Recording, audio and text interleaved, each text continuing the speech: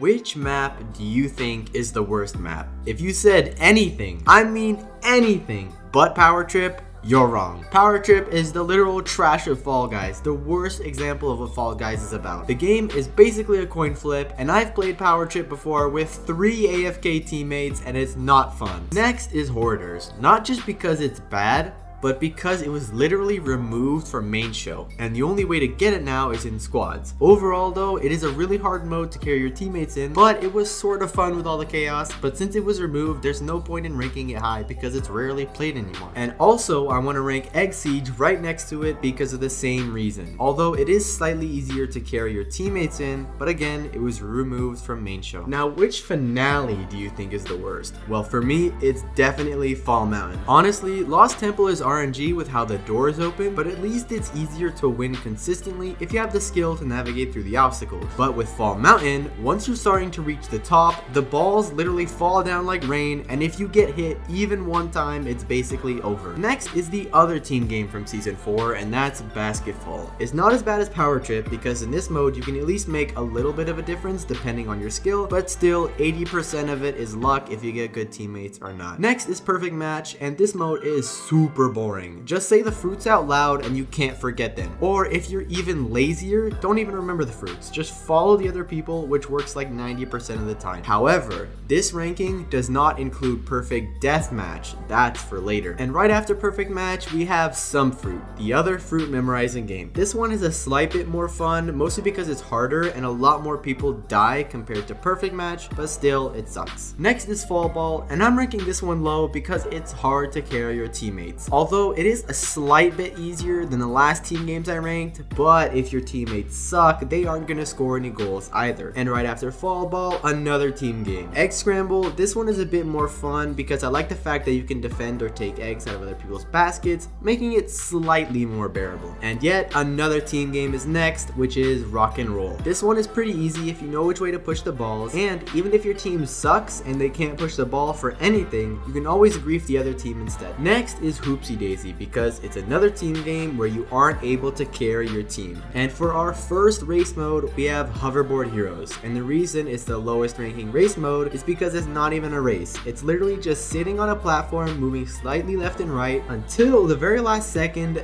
then it's a race to see who can reach the flipper first. From now on, here is where we get to the okay maps section. The maps where if I get them, I don't mind, but they aren't the best. And to start us off, we have Full Tilt. And honestly, when this map was first released, I thought it was amazing, but after a while, it's just another boring version of Seesaw. And speaking of Seesaw, that's the next map on the list. Seesaw is really annoying, especially from the people who think it's a good idea to jump on a seesaw when it's already fully tipped. And after Seesaw, we have Jump Club, and Jump Club is an alright map. It's fun with the 3-pole variation, but any other time with a 2 or 1 pole, it's still pretty boring. And on top of that, the fruits sometimes will eliminate me in the stupidest ways, which can be very annoying. Next is Freezy Peak. Now, I absolutely love Freezy Peak, but there is a reason I'm ranking it this low. There was a skip on the map where you could go on top of the boxing gloves, but when I tried it recently, it turns out that Mediatonic decided to patch it. Now you can't get up there anymore, and every time I get Freezy Peak, all I can think about is the fact that they removed the skip. Next, we have Night Fever, one of the more boring race modes. There isn't really anything bad with this level. It's a straightforward map that's just an extra 3 minutes before any of the good rounds show up. And after Night Fever, we have Treetop Tumble, and this mode is low for the same reason as Night Fever. There's nothing too special, however, it's ranked slightly higher because of the fact that there are 2 cute elephants at the ending. Alright, now we're getting into the good maps. These maps, I like playing them and they are somewhat enjoyable. And to start us off is Short Circuit. I like the fact that it was the first race mode with 2 laps, kind of like Mario Kart. Also, the obstacles are made pretty well, and overall this map is pretty good. Next is Royal Fumble. Now you might be wondering why I ranked Royal Fumble so high. Well, that's because I rarely played it. I haven't played Royal Fumble in months, except for yesterday I got it and I won. So me and Royal Fumble are temporary friends. I still would prefer it every other final though. Next, the 1v1 mode, Button Bashers. This mode was the first of its kind, so it's unique unique, it's fun. This mode would be so much better if the servers weren't heavily ping based. If you go up against a good player and they live closer to the servers than you do, good luck beating them because it is very hard. Now let's talk about the map that I used to hate, and that's Big Shots. When Big Shots first came out, I liked it, but as people got better and better at the map, the waiting for it to be over got longer and longer, to the point where the map would go a full 5 minutes before timing out. However, the reason I like it now is because Mediatonic changed the timer down to 1 minute and 30 seconds, so you don't have to wait that long anymore. But speaking of 1 minute and 30 seconds, we have one of the hardest games ever, Snowball Survival. Now when playing main show Snowball Survival only lasts a minute and it's pretty easy and I like it. But when you play this map on hard mode, it goes up to 1 minute and 30 seconds and it's extremely hard to beat. Next is Pipe Dream. It's an okay map, but most of the obstacles are very annoying, like the water balloons and the seesaws and the orange frogs aren't even an obstacle. Next we have Gate Crash, and I like Gate Crash. The mode is very fast and easy to complete, but there aren't any good obstacles. It's literally just waiting for a gate to come down, and the ending is really easy once you learn how to time it right. Next is DoorDash, and this mode would be much higher on the list if Mediatonic hadn't ruined it. You used to be able to tell the last 4 sets of doors if they were real or not. You could tell by looking at their teeth, and then they decided to patch it, making all doors the same. And then you used to be able to use the door pieces to jump over a set of doors, and then they patched that, making the pieces disappear after 1 second. Honestly, it's a shame that they patched it, and that's why it's so low. And now for the good maps. These maps I really like. Starting us off is Bubble Trouble. I like Bubble Trouble a lot because not many people know the strategies for getting the golden bubbles, so for me, it's very easy to get them and qualify. Next is a map that I haven't gotten in like a year, and that's Snowy Scrap. This mode was very fun and I liked it a lot, but sadly, it's like this mode is now extinct. Next is another mode that's gone extinct, and that's Penguin Pursuit. Although I have gotten this map 2 or 3 times in the past year, which makes it so rare to the point that getting it makes the game feel like they added this as a new map and you're playing it again for the first time. And now we have Jinx. This map is pretty fun, but I do have a question for you. Have you ever been the player to start out as Jinxed? Because me, I've only got it once, and that's after a year and a half of playing. Next is Thin Ice. This kind of finale is boring because there's no real action until you already cut the first 2 layers and then half of the 3rd layer. I mean, it's sort of fun at the end, but the 2 first minutes are boring. Next is Hoopsie Legends, and this mode is way better than Hoopsie Daisy because you don't have to rely on teammates and the hoops are very easy to get. Next is the second Penguin mode, Penguin Pool Party. I like this one more because it's not a team game, and because if you get a Penguin, you can just go over to the slide and qualify very easily. Roll On is a pretty good race mode. The gameplay is very simple. However, there was a very big problem with how long it took people to complete this mode. I don't know why, but usually this mode will only have like 30 people qualify, and it used to take forever to wait for the round to time out, but thankfully Mediatonic recently changed the timer to be only 2 minutes and 30 seconds long, which is a big relief. Next is Leading Light. Not much to say about this. It's basically a moving airtime, and the mode is really fun, but sometimes it is frustrating when the light goes up high and it's hard for you to get up. Tiptoe. This mode is very average. I mean, it's the same thing every single time. Everyone in the beginning falls off trying to find the first half of the path, and then for finding the tiles close to the finish line, everyone just pushes each other off as sacrifices, and then in the last 2 seconds of the mode, everyone shoves each other off trying to qualify. Next we have Hit Parade, a very fast mode. It's usually done within a minute, the obstacles are great, and the slime at the beginning is very useful as well, and the hammers at the end are also a great addition. Next is Party Promenade, the way that all race modes should be. It doesn't last too long, the obstacles are fun, there isn't that much desync, so playing is very smooth, and overall just a good map. And now here's where we get to the great maps, and starting us off is Skyline Stumble. I love this mode because it's very easy to learn the shortcuts. For example, the pinball flippers at the end, all you have to do is learn how to time your jump correctly and you get sent flying. Next is Dizzy Heights, and I like Dizzy Heights a lot because of the beginning. If you know which path to take, you're going to be way ahead of most players, and only maybe 1 or 2 people are going to be competing against you for first. Next is Airtime. I like this map because of how easy it is. I can complete it in like 30 seconds using the seesaw trapeze strategy, and then I'll just go on my phone for the next 2 minutes while the other people try and qualify themselves. Next is Rollout. This map is pretty fun. I love the griefing capabilities. It's pretty hard to lose unless you get overconfident in trying to grief, but mainly the only thing I do on this map is try and raise my kill record for the round.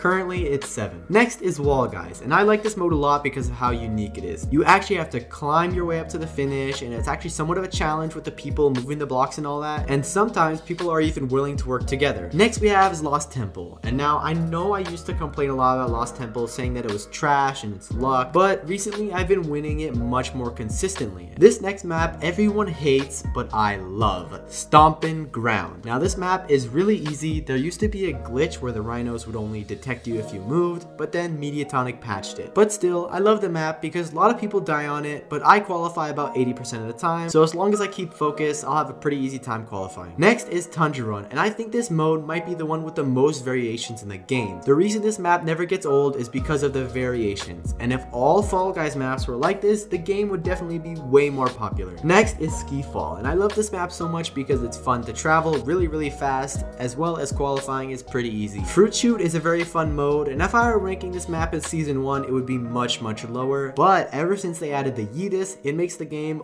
way more fun. Just time the Yeetus right and you guaranteed qualify. Next is Whirligig, and I love this map because it's been fun ever since the beginning of Fall Guys. Every part of it's amazing. There are many parts in which skill will help you get first place, and overall nothing is wrong. And for the same reasons, Lily Leapers is next. I love Lily Leapers because skill helps you win, and you get to move at the speed of sound at the beginning section, making it slightly better than the Whirligig. Now we're getting to the top 8, the peak of Fall Guys, and the first one is Block Party. Now I know Block Party sucks and I hate it too, but when they added the variations with the new blocks that you can climb on, it makes the map harder and actually made the map good. And I would rank this in the top 3 maps, but there are times when I get this map and there are no new variations, making it boring. Next at number 7 we have Big Fans. This map is so fun. So many skips such as jumping over the middle of the fan, the checkpoint strategy, as well you can get on the candle at the end, and that's a big plus. At number 6 we have Slime Scraper. Not one of the most fun modes, but I enjoy it because it's pretty easy and it eliminates